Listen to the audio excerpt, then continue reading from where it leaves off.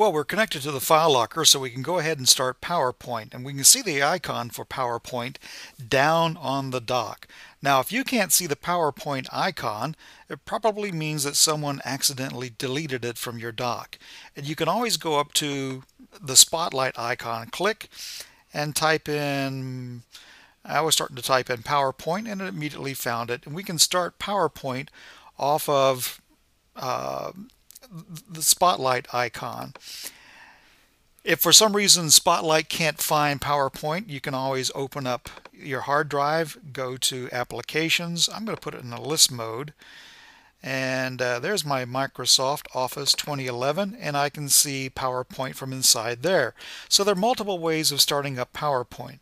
I'm going to go ahead and start it off of my dock. So I'll click on PowerPoint, and very quickly it goes to the PowerPoint presentation gallery. Now, if you don't see the PowerPoint presentation gallery, that means that someone checked this little box that says, "Don't show me this when opening PowerPoint."